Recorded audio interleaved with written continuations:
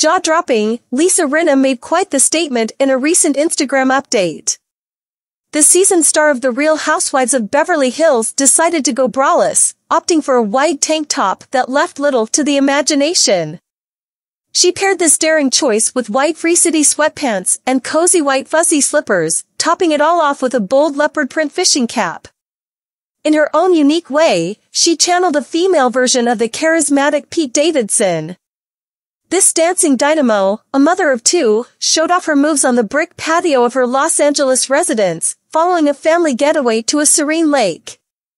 In her caption, she simply wrote, "She's back," leaving fans to marvel at her unapologetic confidence.